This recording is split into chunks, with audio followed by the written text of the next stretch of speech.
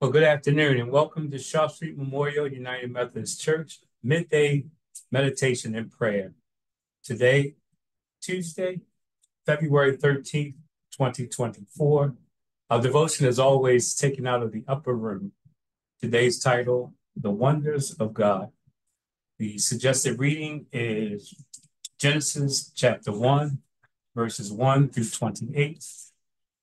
Our scripture for this meditation is Psalms 90, verse 2, which reads, Before the mountains were born, before you birthed the earth and inhabited the world, from forever in the past to forever in the future, you are God. And again, that's Psalms 90, verse 2. Our meditation. A few years ago, to mitigate the pain of losing my father, I took a painting class at my church.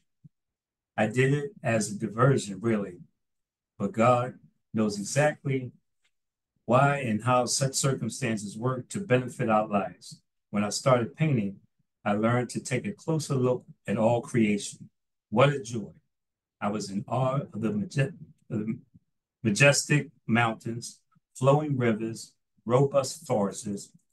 Added to this joy was taking the painting class with wonderful people in a setting of fellowship and friendship. God created all the wonders that surround us and placed things in our care for us to enjoy. As children of God, it is most fitting to praise the Creator with grateful hearts.